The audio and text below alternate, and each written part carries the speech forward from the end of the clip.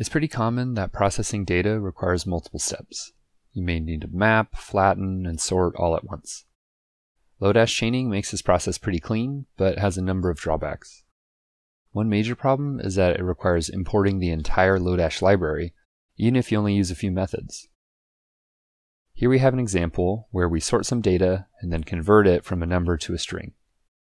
With chaining, we call value to get the final result.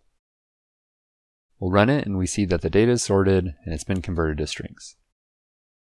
If we wanted to convert this from the chain pattern, we'll need the flow method. Lodash allows you to import individual methods at Lodash/methodname, but in this case we need the FP methods, which stand for functional programming. So we'll import flow from Lodash/FP/flow. And then we'll also import sortBy and map from the FP directory, since we'll need those methods as well. Flow will return a function for us that we'll call with our data. It takes an unlimited number of arguments that represent each step to take when processing the data. So first we want to sort the data. We'll call sortBy as our first argument, using the same logic as our chain example. Then we'll map the data to a string.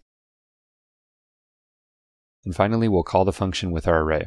So we'll just copy the same input from above, and then we'll console log the result. When we run our code, we can see that we get the same result, but we've used flow to avoid importing the entire Lodash library. Because Lodash has over 300 methods and will probably continue to grow, importing just what we need can lead to a smaller and faster code base. So remember, we'll use flow instead of the chain pattern, and we'll import from the FP directory to get the methods which support functional programming.